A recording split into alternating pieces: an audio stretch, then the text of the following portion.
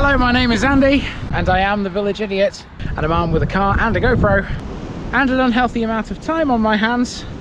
Welcome back to North Lincolnshire, and today we're in a place where two rivers meet. Behind me is the River Ancholme, which flows through that lock right there at Ferriby Sluice and into the River Humber.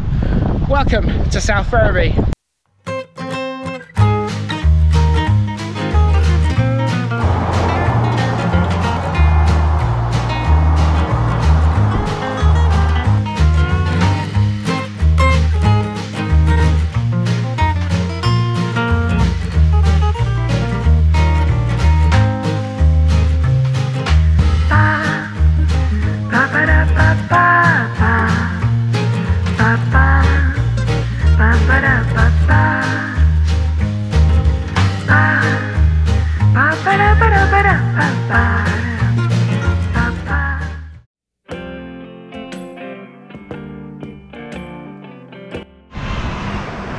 South Ferriby is situated on the south bank of the Humber Estuary and 3 miles west of the Humber Bridge. North Ferriby is directly opposite on the estuary's northern bank. The population was 651 in 2011. It marks the point where the Lincolnshire Wolds meet the Humber Estuary and was, as the name suggests, the southern end of an ancient ferry over the Humber to North Ferriby. South Ferriby dates back as far as Roman times, when there was a major settlement. It's known locally as one of the low villages, at the bottom of a chalk escarpment, where the chalk meets the clay. Transport here is pretty good. Whilst South Ferriby's closest railway station is Barton upon Humber, by road it's close to the A15. That's the road that crosses the Humber Bridge to connect to the A63 and to Hull and the M62 motorway. The entry in the Domesday Book records a church, a mill and 2 ferries. In order to sustain 2 ferries, that suggests that a prosperous trading community must have been flourishing at the time. There's a certain boaty theme to the Ferriby villages. The Ferriby boats are 3 Bronze Age British plank-built boats, parts of which were discovered at North Ferriby. We'll talk more about those when we come across that in the East Riding series. Only a small number of boats of a similar period have been found in Britain, and the Ferriby examples are the earliest known sewn-plank boats found in Europe. Here's another building that's been turned into residential use. That one there is the old chapel. Doesn't look much like a chapel now, does it? Both the Romans and the Saxons occupied this area before the Vikings came along in 870 AD. It's they who are responsible for the village's name, as they called it Ferriby, which means ferry town. Over time, that would become Ferriby. In much more recent times, the Nelthorpe family were prominent local landowners. Sir Henry Nelthorpe was the man who endowed the village's first free school in 1822. The village was one of the first to have piped water, with houses plumbing into the supply, which was put down to supply steamships.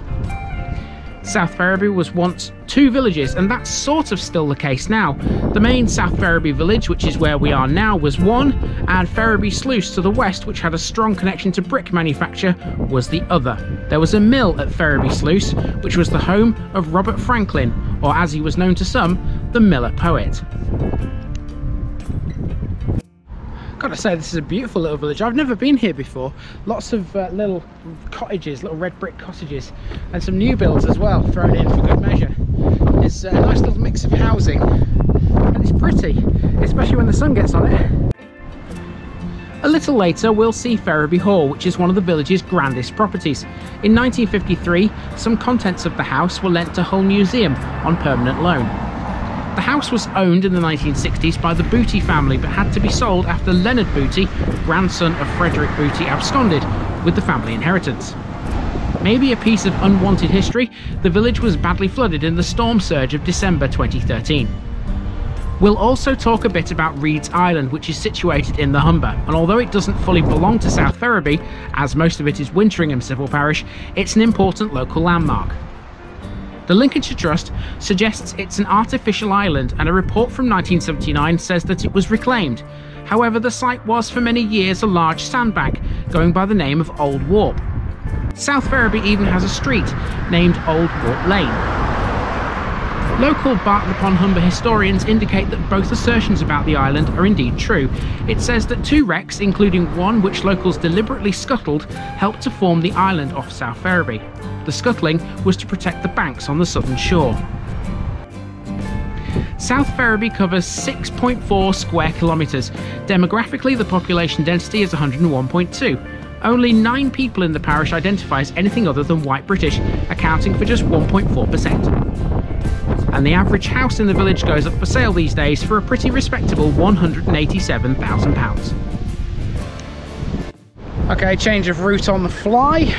If you look on the map, you will see at this particular part of the village there's like a little loop, and I was planning to walk around that loop and then back up there across this little hillside that looks to be a footpath, but you can't get to it apparently, because that is as far as I can go on the public road at that gate there. So it's back this way. Now let's have a look at what amenities I found South Ferriby to have as I walked around the village.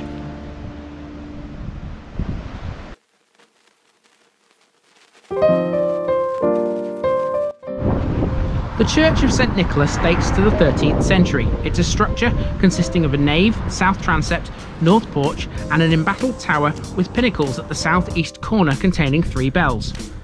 The nave dates to at least the 13th century and the windows to the 14th and 15th centuries. It was remodelled in the early 19th, which included the addition of the top part of the tower, and again in 1889 by Hodgson Fowler. Well, we've seen cemeteries before that have been on a hill, but look at this, look how steep this hill is. I'm holding the camera absolutely dead straight. Look at the incline here, from the road up there, or footpath indeed, down to the church there. That's incredible, really steep. Over the porch is a tympanum, on which is a sculpted figure of St Nicholas, and on either side are symbolical figures of the sun and moon. The unusual north-south alignment of the current church is a legacy of Victorian enlargements. On Horkstow Road we come across the village hall, which is suitable for a variety of village events and is generally considered a lifeline to South Ferriby's residents. The primary school is interesting. That's because South Ferriby has a lot of old school buildings dotted around the village. This is the current primary school on the road towards Horkstow. South Ferriby has 2 public houses.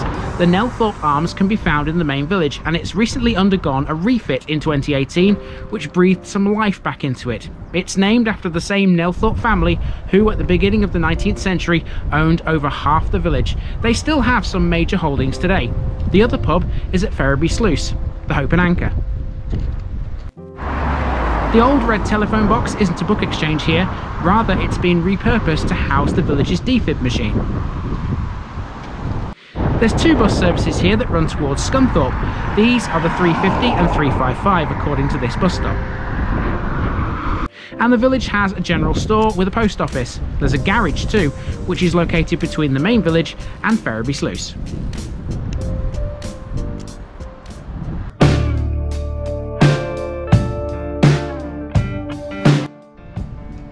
For landmarks, we begin in the churchyard with the War Memorial, which towers above the village on the hillside. So this was the other end of it. You can see there's a road that runs across here. There's a sign on that gate there saying private, so it looks like some kind of parkland, that. I'm not quite sure what it is. Hopefully my research will find that out. It turns out it's Ferriby Hall, which is a private residence once again, having formerly been used as a nursing home. The figure of a Viking seen here on the hill as you climb up towards the church is pretty significant. South Ferriby lies on the route of the Viking Way, the 147-mile long-distance footpath from the Humber Bridge to Ancholme in Rutland. Beginning at the Humber Bridge and not counting Barton-upon-Humber, South Ferriby is the first major settlement that you will come across. This first section loops around the low villages before taking you into Barnaby-le-Wold. Now here's an unusual landmark that makes South Ferriby unique. This is an overhead conveyor belt that passes to the south of the village just outside the school. We'll see where this goes to when we reach Ferriby Sluice, but it runs from a quarry, Middlegate Lane Quarry. Now a private house, South Ferriby Methodist Chapel was a classic low church for this village on the Humber. The wooden seats here were marked and scuffed from generations of fisher folk sitting on them in their rough clothes. It's opposite the old chapel schoolhouse. Speaking of schools, here's the old South Ferriby Primary School. It's made up of 3 buildings, all in a row. The school itself, its library and its hall, all situated on the corner of School Lane and Low Street. The school was replaced by the new building we saw earlier.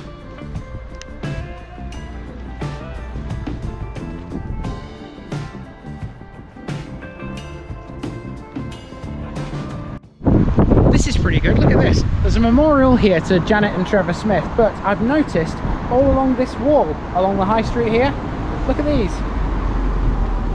We've got a dragonfly, a bumblebee, butterfly, little insects all along this wall. That's a nice touch. I like it when villages do things like this. Just gives them that little bit of character that I like. It's fabulous. Check out these likely characters on the wall too. Aren't they fabulous? Now here's a lovely little landmark. This is the horse pond, which was refurbished and made into what it is today by both the residents and the local cement works. And it's won awards, rightly so. It's a lovely peaceful area of South Ferriby where you can just sit and while away the hours in this quiet corner of North Lincolnshire. There's a really upbeat feel about this village, and it's probably summed up best by this quote I found on a bench here at the pond. Always remember to forget the things that made you sad, but never forget to remember the things that made you glad. That's amazing. I like that. I was just about to leave the pond behind when I noticed this sign pointing to some ferries. And here they are. To finish with, we find this lovely information board about South Ferriby, which is dedicated to Pauline Heathershaw, a local historian who loved to share her knowledge.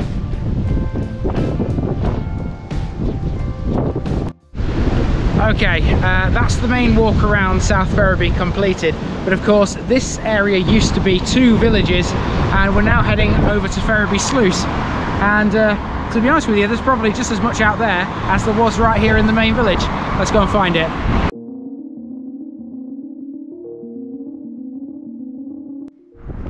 On the way to Ferriby Sluice, we passed by the local bowling green, so I stopped in and had a look. This wasn't the only thing I noticed whilst I was here though. So my original plan was to walk down this footpath all the way to the sluice and back again, but I can't because it's closed for some reason. This path is called the Nevcole Way, and I don't know who Nevcole is. Oh, it's very windy. It's very windy. I don't know who Nevcole is, but he's given his name obviously to this path, and under normal circumstances you'd be able to walk all the way down to the sluice. And it does go a little bit further as well. It seems to go probably, I don't know, all the way into Barton maybe, I'm not sure, but it does go a little bit further. So yeah, I'm going to walk back to the road. Like the Viking Way, this is a long distance path passing through a mixture of wild shoreline and controlled areas of natural beauty. It follows a more inland route from East Holton to the outskirts of Grimsby, where it turns inland along the River Freshney. It then passes through low-lying farmland and gradually moves into the beautiful and gently sloping Lincolnshire Wolds, passing through several small Wolds villages to Nettleton. Now we come to Ferriby Sluice, once associated with brickworks. These days, Ferriby Sluice is much more about a major local factory. That would be a cement works. The plant, owned by Cemex, is a prominent landmark in the village and obtains its raw material from Middlegate Lane Quarry via that conveyor belt. So here's the sluice itself, traffic lighted, as the A1077 road which crosses it is sometimes closed to let boats through. It crosses the River Ancholme, a tributary of the Humber. The river has been used by humans since at least 800 BC, confirmed by the excavation of a planked boat at Brig. 1¼ miles away upstream is the impressive Horkstow Bridge, which you can walk to from here along this footpath. Major changes to the Ancholme occurred in 1635 when a new straight channel, this channel you see before you, was constructed from Bishopbridge to Ferriby. The new channel carries most of the water and is known as the new River Ancholme. The old course is mostly reduced to a drain. The lock here was originally spanned by a swing bridge, but it was badly damaged in 1934 when a large vessel ran into it. The replacement swing bridge was built in 1935. Ferriby Sluice itself was reconstructed in around 1841. From that time onwards, the river was reasonably profitable, with the Ancholme generally carrying cargoes of sugar beet into the 1930s. All commercial carrying had ceased though in the 1970s and the 1980s. The upper section was almost derelict by then, but was restored and dredged in 2004. The river is still an important drainage channel for North Lincolnshire. It's also used for leisure though, which is why here there's a small marina. And overlooking the whole thing is the Hope and Anchor, which also has some pretty good views over the Humber and Reed's Island.